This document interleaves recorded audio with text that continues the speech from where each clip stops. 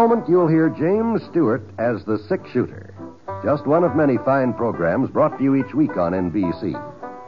Tomorrow night, there's top comedy entertainment with the Bob Hope Show, the Phil Harris, Alice Faye Show, and Can You Top This with Senator Ford. Bob Hope delivers rapid-fire comedy routines, while Phil Harris and Alice Faye bring both mirth and music. It's a great Friday night lineup of comedy programs, all of them heard only on NBC. James Stewart as the six-shooter.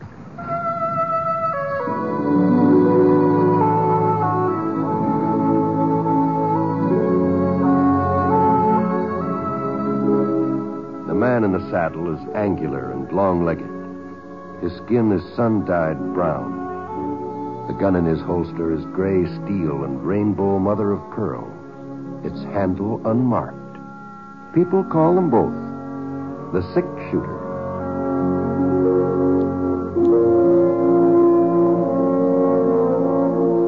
The NBC Radio Network presents James Stewart as the six-shooter, a transcribed series of radio dramas based on the life of Britt Ponset, the Texas plainsman who wandered through the Western Territories, leaving behind a trail of still remembered legends.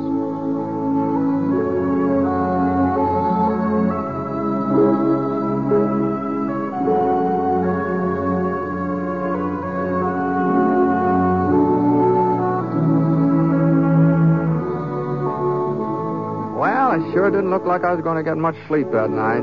The Prospect Hotel was right in the middle of town, and from my room I could hear just about everything went on outside. Hold up a minute, George. And there wasn't much I could do about the noise either. It was too doggone hot to shut the window. The sun had been down for a couple hours, but there wasn't any breeze, and my room being on the second floor, well, the heat just seemed to sort of hang there. Whew. Boy. Well, along about 10 o'clock, I finally managed to doze off. I wasn't exactly sound asleep, you understand. It was just sort of in between, you might say. What the Sam Hill is... For a second, I thought maybe I dreamt that shot. And then I heard somebody come running out of the front door of the hotel and jump on a horse. And by the time I got across the room to the window, whoever it was had ridden out of sight. Well, I pulled on my pants. I headed downstairs.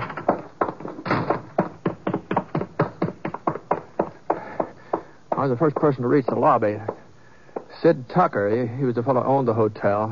Sid was standing behind the registration desk, hanging on with both hands. Hey, what happened, Sid? He opened his mouth to give me an answer, but the words just didn't come out. And he started to teeter a little bit from side to side, and then he toppled over. And when I got around behind the desk where he was lying, I saw the pink stain across the front of his shirt. It was getting redder every second. Anything wrong here? I thought I heard a shot. Britt? Well, it's Sid Tucker. You better get Doc Prince, quick. Well, sure. Oh, yeah, and get the sheriff, too, if you can find him, will you?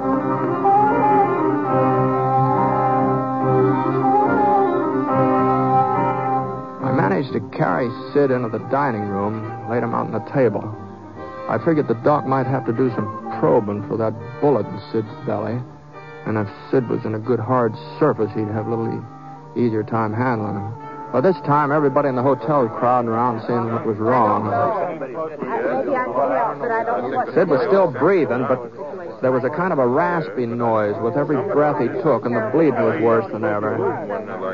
Gee whiz, he was bad off, all right, no doubt about that. Well, it was about 10 minutes before Doc Prince got there. It seemed a lot longer, of course, but Let me through it was here. just about that time. Now, just go on back to bed, everybody. Go on now. There's nothing you can do here. You'd just be in my way. Please, go on now. You stick around, Britt, if you don't mind. Why? Well, I might need somebody to help hold him down. Oh, sure. Sid's going to be all right, ain't he, Doc? Well, I haven't even had a chance to examine him yet. Oh, now, come on, folks. Outside. Please, outside. I'll let you know what his prospects are as soon as I find out myself.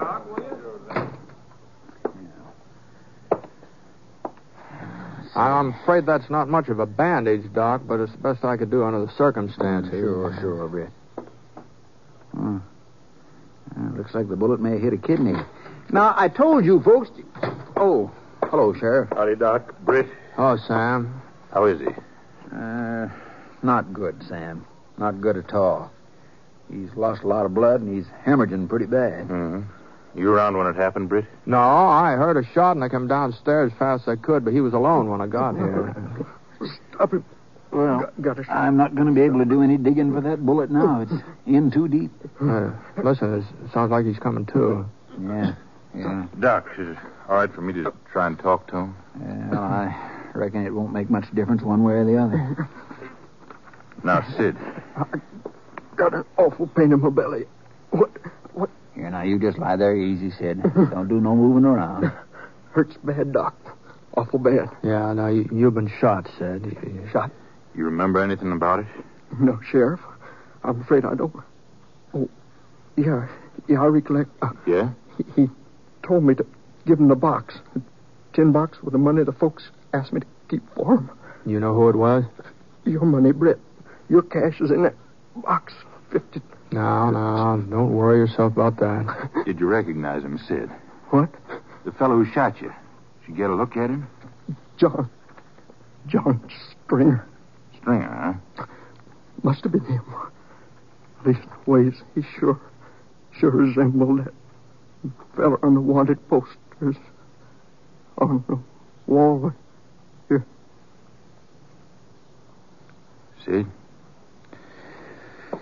He's not going to answer no more questions, Sam. Yeah. You think it was Stringer, Sam? Well, could have been. I didn't know he was in these parts, but it's a kind of hold-up murder he's pulled before. Yeah? Guess there's only one way to find out for certain. Let's go, Britt. What? Pick up his trail if we can. Yeah, but... You'll come with me, won't you? Well, sure, Sam, if you think you need me, but there are plenty of local residents who make up a posse without... I'm not taking a posse, Britt. Might be morning before I could get one together, and by then his trail would be cold. Stringer rides alone, usually. I reckon the two of us can handle him. Your horse in the stable? Yeah. Well? All right, Sam. I'll get Scar and meet you out in front, huh?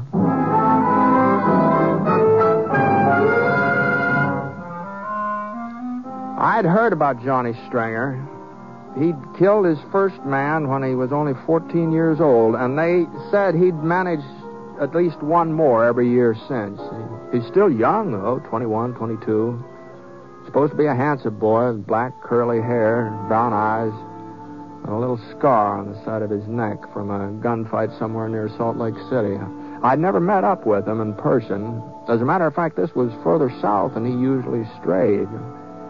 That is, if it was Stringer who'd killed Sid Tucker. Well, we got our horses, Sam and I, and started looking for the trail. The fellow I'd heard ride off just after the shooting had been heading east toward the Furnace Hills, so we rode out that way. There was a lot of moon, and after milling around 15, 20 minutes, we spotted some fresh tracks along the creek at the edge of town. Of course, we still had no reason to be certain if this was the right trail. Hold on a minute, Sam. Whoa, Scar, whoa. What's the matter, Britt? Who? Look, over there beside that cactus. What's that look like to you? I don't see any. Oh, yeah. Easy, boy. Easy. That's the tin box Sid was talking about? Yeah, the kid must have shot the lock open. Empty, huh? Yeah. Probably got tired carrying it. Mm-hmm. Hotel should have had a safe. Been telling Sid Tucker that for years. Yeah, well, this box always served the same purpose. Up till now. Yeah, up till now. Sid said he was keeping some of your money for you. Yeah, a couple of months' pay. That's too bad. Oh, well, I'll get over it. Sid won't. Well, no point hanging on to this anymore, I guess. At least we know we're on the right track, Britt. Yeah, that's something. All right, Scar, let's go.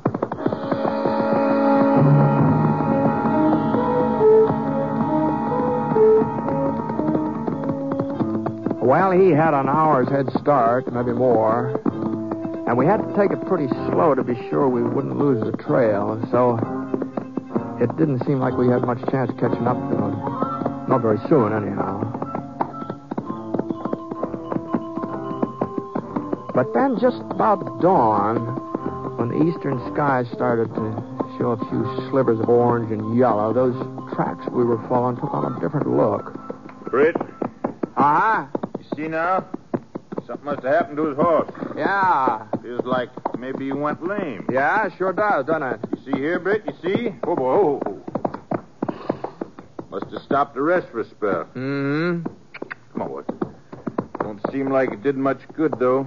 Horse was lamer than ever when they started up again. He couldn't have been making very much time from here on, that's for sure. Yeah. Better keep our eyes open. Might be running into him any minute.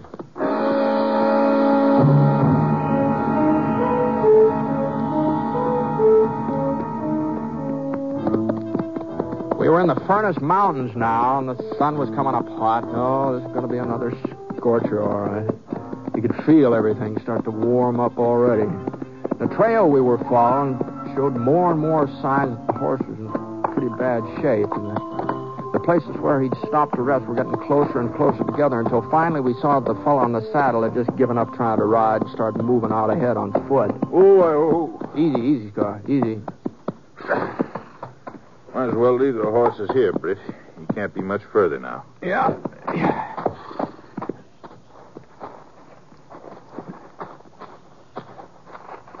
Sam. Hey, over there in the cabin on the side of the ravine there. Uh-huh. Know whose it is? No, I ain't never been on this slope before. Well, somebody's living there. From the looks of that smoke, I'd say they're cooking breakfast. Let's close in. We started up the side of the ravine, moving slow, keeping to the rocks for cover. It wasn't until we were about 20 yards away that I noticed the barn. Sitting in front of a clump of trees across a little clearing. We swung a little to our left. If we could just get over to the barn without anybody seeing us, then we could move into the cabin itself. But we were still in a place, and we had to get past that clearing first. He ain't spotted us, Britt. I guess not. If he's really here. Look at those tracks leading into the barn. Same horse we've been following. I'd stake my life on it. Yeah, they do look kind of familiar. Best thing we can do now is rush the back door to the cabin. If it's unlocked, we can be inside before he even knows what's happened. If it ain't, well, we'll have to shoot our way in. All right, Sam. You're calling the turn. It was about 30, 40 feet from the barn to the cabin itself. Sam rocked back on his heels, and he gave a lunge forward. He was a big man, but he sure couldn't move plenty fast. All I could do was keep up with him. The back door was unlocked, all right, and we charged inside like a couple of Texas steers. Get your hands up. Get them up quick. Mother, the careless. Well, who are you? Who are you? What are you doing here? Why'd you break in like this? Well, now, we don't mean any trouble, miss. Then why did you come? Well... You think to rob me, no? Well, I have nothing to steal. You have picked the wrong cabin, senor. Yeah. Sort of looks like maybe we have.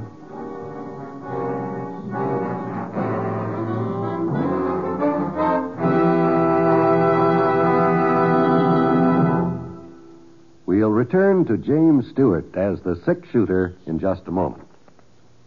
Not all careless drivers have accidents, but many such careless drivers cause accidents. A woman driver who drives slowly down Main Street while doing a little window shopping is a menace. So is the man who insists on telling the people in the back seat of his car about his poker game last week.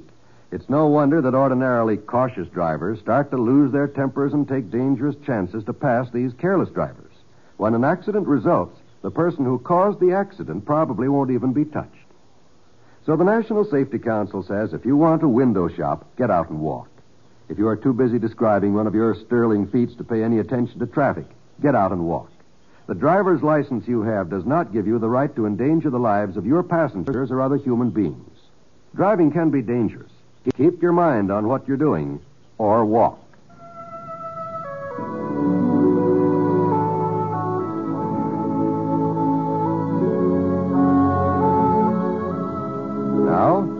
Act 2 of The Six-Shooter, starring James Stewart as Britt Ponset.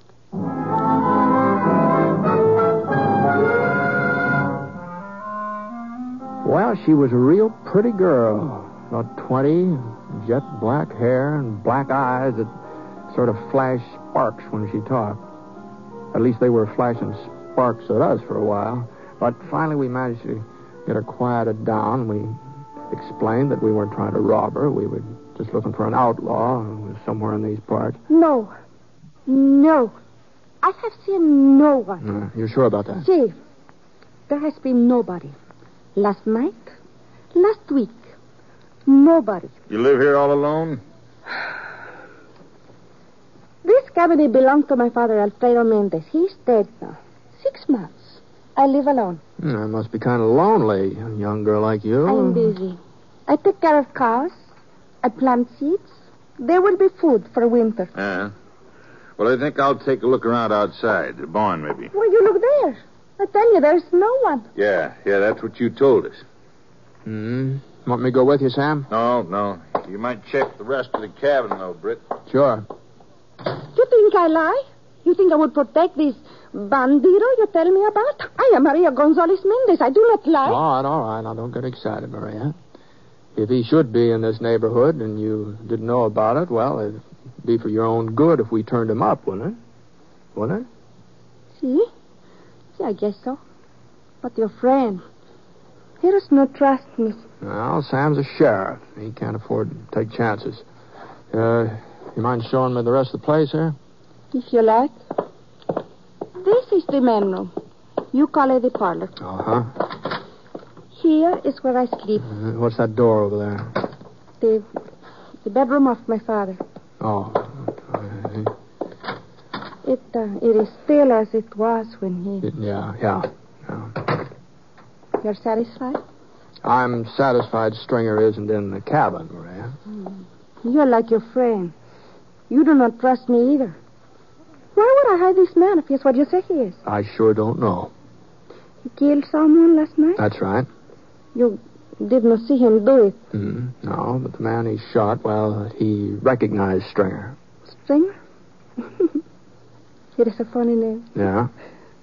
I never heard of him. Well, he's pretty well known. This isn't his only killing by a whole lot. Has nothing to do with me. He's not in here, Sam. Yeah. Well, he's not in the barn either. But his horse is. What? No, senor, no. It is my horse, the one you saw. I suppose you've been riding him all night, huh? I do not know what you mean. Well, somebody's sure been giving him a workout. They even rode him after he went lame, too. Now, why don't you start telling us the truth for a change? How about it? It does not matter. He has gone. I get to him another pony and he rides away. Long before you get here, he is gone. Well, now I'll be... You will never catch him now. That is why I pretend I think you want to rob me when you come. Might have known. But he has killed no one. And his name, it is no Stringer. It is Johnny Davis. He tells me that you will look for him and that you will blame him for things he does not do. Sure, that's what he told you, and you had to believe him, didn't you? He would not lie to me. Well, I guess you ain't the first senorita that got taken in by Johnny Stringer. Even his wife. He's talked her into putting up with him on and off for the last 5 years, and she's supposed to be a pretty decent girl. His wife? That's right, Maria. Johnny's married. Has been since he was, 18 or so. It is not my concern, this Johnny Stringer. It isn't, huh? Your friend Davis, has he got black hair, curly black hair? Many men have black hair. Mm-hmm. And many men don't have a scar on their neck. Right here. A scar? We're just wasting time, Britt. We got a trail to pick up. Yeah. Wait. You lied to me about this scar. You tried to make me think that my Juanito is the same man you look for. You lie about him. I told you the truth, Maria. But he could not be married. No, it is not so. He's promised to marry me. How long has Stringer been staying here? No, senor. He's not Stringer. His name is Davis. Johnny Davis. How long has he been here? 2 weeks. He stays in my father's room 2 weeks. I find him with a bullet in his leg. He's hurt. I make him well. He says he loves me. Yeah. He goes yesterday to arrange for the wedding. He couldn't marry you, Maria. If he did, it wouldn't be a real marriage. No, senor, no. He says he loves me. It is so. I feel it in my heart. If he does not have love for me, I would know. Britt. Yeah? He's got a fresh horse. We'd better get moving. Yeah, sure. Come on. Here is no horse, senors. What? The man with his car, he has no horse. Where is he, Maria? You tried to fool me that he is married, that he has a wife. You make this up to fool me. Where is he? The barn. But I already... The loft of the barn, that is where he hides, the loft. Now I have told you the truth. You must... Yeah? You must tell me the truth about Johnny. There's no reason to fool me any longer. You must tell me the truth. But it is the truth, Maria. All of it. And I'm sorry. You ready, Britt? Yeah, I'm ready. We walked outside. We didn't draw our guns. We just strode along as though we were going to go right past the barn. And when we got even with the door, Sam nodded, and we took a couple of quick steps and pressed flat against the building. Stringer? We know you're in there. Stringer! Sam waited a minute or so, and then we started inching toward the open door. I took my cue from him, and I started moving in the opposite direction. He was up there all right. And he was in a good position to cover that door, too, if either one of us so much as got near it. We ain't no hurry, Stringer. We can wait. You wait a long time, mister. Sam? Yeah? Is there any other way of getting inside? Round the back, maybe? There's a window, but it's too small to crawl through. Isn't that he's using up a lot of bullets? Trouble is, we don't know how many loads he's carrying. Yeah. Guess we'll just have to try smoking him out. Ain't no breeze. Ought to be safe enough. What about the horse? He's just inside the door. He ain't tied up or nothing. He'll come out before it gets too bad. Okay. I'll go around and back. I managed to get to the rear of the barn by hugging the sides of the building and keep out of range. Every once in a while I could hear Stringer get off another shot. But he was still aiming towards Sam, trying to make sure that we didn't rush him. I found some dry brush and pushed it up against the barn. And then I broke through the window with the butt of my gun. And that told Stringer where I was, and he sure didn't like it. I flattened down, and I stayed that way until I got a handful of brush burning. And then I raised up a couple of inches and then threw it inside. I didn't know whether it would catch or not. So I stayed there where I was so I could be sure. Yeah, I must have been lucky. It had hit some rags and papers. Anyway, a good steady stream of smoke was pouring out the broken window, and Stringer would have to start moving out pretty soon. He wasn't doing any shooting, so I made my way around the front again. The smoke was starting to come out the door, and the whole inside of the barn was filled up with it. Hey, look at that. You never know about a horse during a fire. Some of them would just stand right in the middle of it and not make a move to save themselves. There was only one direction Maria's pony could head, and that was outside, so he finally put his nose down and he came galloping past. About a minute later, Stringer followed his example. He was holding a bandana over his mouth with one hand, and the other hand was stuck up in the air. We were both covering him, Sam and me. It didn't look like we had anything to worry about. And then I saw a flicker of metal behind that bandana. But before I could do anything about it... What is it? She ran in front of us and threw herself in his arms. I figured you wouldn't let me down, honey. He pulled her tight against him, and the bandana fell away from the revolver he was holding. All right, gents, drop him. I said drop him, unless you want to shoot her in the back. Johnny. Drop him, I said. And I ain't going to wait much longer. Okay, Stringer. You too, mister. Now, honey, just stay close to me. We're getting out of here. Will you take me, Johnny? What's the difference? You take me to get married like you promised? Remember, Johnny, you promised me this will be our wedding. Sure, I remember, but we got other things to think about now. Where'd they leave their horses, Maria? Did they tell you? I got on my mother's white dress. The dress she was married. Yeah. I pressed it nice. The lace. I look very pretty, Johnny. Oh, shut up. What about their horses? Why don't you tell her you won't marry her, Stringer? That you can't, even if you wanted to. I wouldn't do a lot of talking if I was you, mister. Tell her about your wife in Utah and some of the other girls who helped you over a tight spot. You're not the first, Maria, not by a long shot. I warned you, mister. I told you. Says, why do you care, Johnny, if they are not true? But they are true.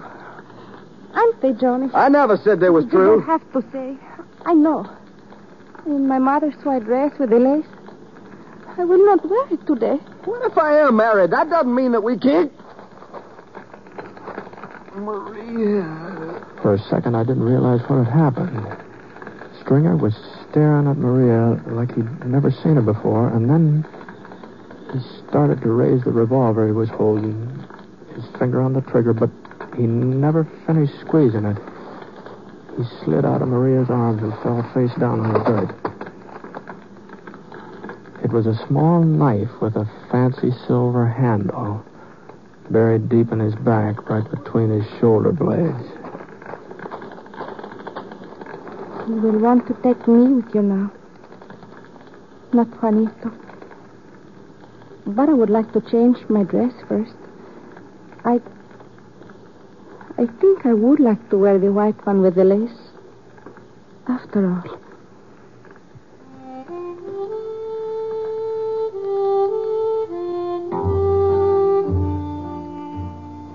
Well, we waited around till we were sure the fire was out, and then we took Maria back to Prospect. I don't know whether what she'd done was murder or not. Stringer was holding a gun on us. Maybe she saved our lives. And he sure had it coming to him. There wasn't much doubt about that.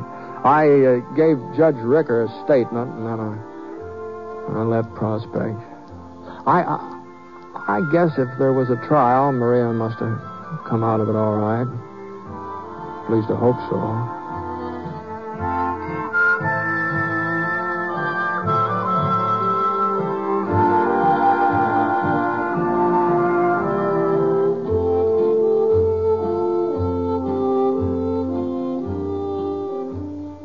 The word research has become pretty familiar to all of us in the last 10 years or so. But have you ever stopped to think what research, especially medical research, means to you personally? Without research, we would have no penicillin or any of the other wonder drugs. Research is also the most important weapon in the fight against mental illness. And mental illness today afflicts more than 9 million people. Already, research has opened up leads for preventing many mental illnesses, and research has shown us speedier and more effective ways of helping mentally sick people to get well. Research scientists say we can be hopeful, but they need help from us. They need money to carry on research. If we help science, science can give us a much better chance to escape mental illness and to cure mental illness if it should strike. If you'd like to help, give to the Mental Health Fund in care of your local postmaster. Just address Mental Health Fund in care of your local postmaster. Don't wait. This worthwhile cause needs your support now.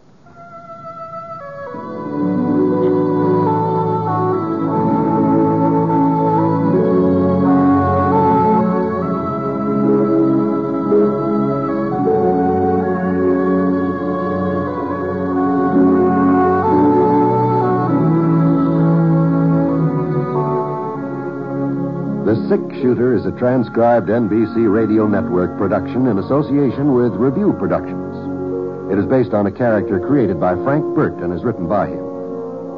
Mr. Stewart may currently be seen in the Universal International picture, The Glenn Miller Story. Others in the cast were Virginia Gregg, Harry Bartell, Parley Bear, Joel Cranston, and Barney Phillips. Special music for this program was by Basil Adlam, and the entire production is under the direction of Jack Johnstone. All characters and incidents were fictitious, and any resemblance to actual characters or incidents is purely coincidental. Well, by the way, you'll be interested in knowing that the Six Shooter has been chosen for broadcast to our men overseas through the facilities of the Armed Forces Radio Services. This is John Wall speaking. Here an address by President Eisenhower next on the NBC Radio Network.